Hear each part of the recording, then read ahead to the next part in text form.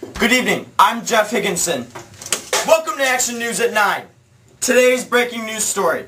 Our reporter Mitchell is exploring the digestive tract on our test subject Steve. Down to you, Steve and Mitch. I think I ate your chocolate squirrel. That's no chocolate squirrel, that's our special reporter Mitchell Ryan. What's happening to me? I'm all wet! What is this stuff? Well, Mitch, you're being eaten right now. And you're being chewed by teeth right now also. And that wetness you're feeling around your body, that's saliva, and it's trying to break you down chemically. Soon you will be called a bolus. What's happening now? I don't like it very much.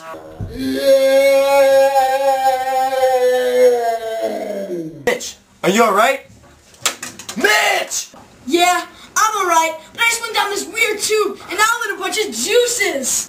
Well, that weird tube you're going down, that was the esophagus. And the people that were shoving you down, those were the contracting muscles going into your stomach. Ouch! This is really uncomfortable and starting to sting!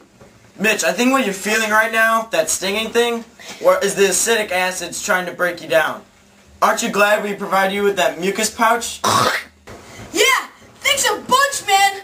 Whoa! What's happening to me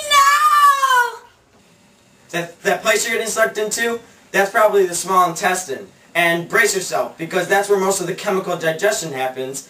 And these little hair-like things called the villi, they're gonna try to absorb you. Absorbed? That doesn't sound fun. I think it's happening, and I think I'm being tickled. Well, I don't think it's gonna tickle very soon, because you're about to go into the ileum and the jejunum, and that's where most of the absorption happens. And then it's gonna take you to a large current to the large intestine, or some lesser people call it the colon. I think I'm here, but it's a dead end. You're at the cecum and the appendix right now, but they just don't really do anything, so just turn around. Oh, thanks, Jeff. But what happens in the appendix? White blood cells are produced there to produce small immunity. Okay, I'm ready to get out of here. But where am I going? And when am I going to get out of here? Don't worry, you'll be out soon. The rectum's next. The rectum is where the feces is located. The feces is made of bile, cellulose, and undigested material. But don't be surprised if you stay there for a while. Okay, here we go. I'm just going to go with the flow. Oh my god, I see a light! Go toward it. That's the anus. That's the end of the road. You'll be free. God, this smells bad. I'm gonna need a shower after this.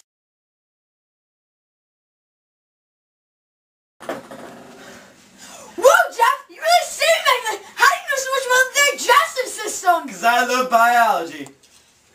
Stay classy, St. Viator.